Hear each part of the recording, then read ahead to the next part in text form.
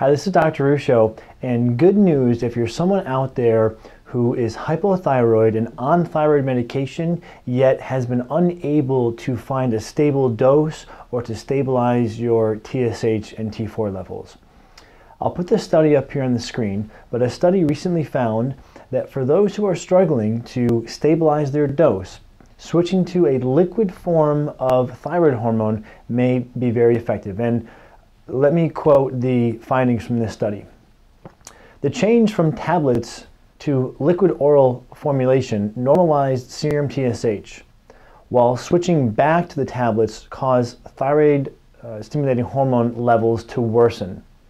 These results suggest that liquid T4 formulations are more effective than a tablet one in controlling TSH levels in hypothyroid patients.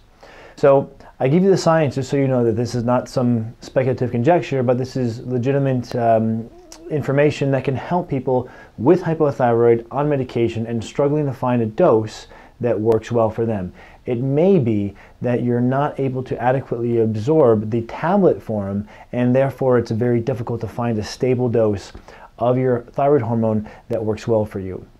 Now, I won't put all the links in here, but there have been other studies that have shown that liquid thyroid hormone, and it's not technically liquid, it's actually liquid in a gel capsule, so you still swallow a pill, but the actual thyroid hormone is a liquid encapsulated in a gel tab.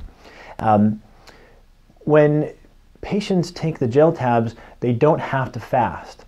So they can have breakfast and still take their thyroid hormone and still have adequate absorption. This may be one of the key reasons why. Some people may not always fast, or they may have kind of slow digestion where they fast for, let's say, 30 minutes, but because their digestion is slow, they may actually need to fast for an hour in order for the food not to interfere with the tablet form.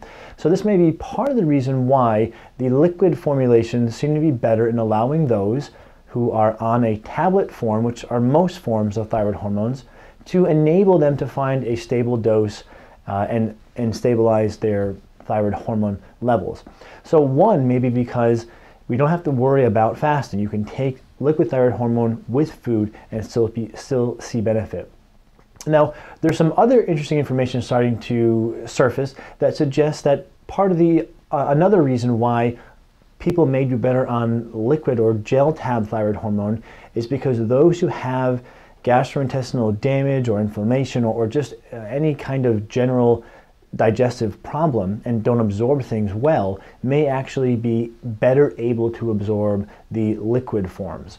And it makes sense if you think about how easy it is to absorb a liquid compared to a tablet. If someone has something like IBS, SIBO, H. pylori, gastritis, ulcers, these people may not have adequate absorption or the adequate ability to break down and absorb a tablet.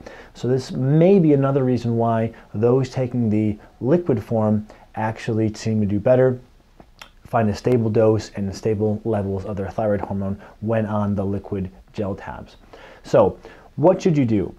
The first thing you should do is start with your gut. If you haven't taken steps to improve the health of your gut, this is a very important aspect of overall health, including, of course, thyroid health.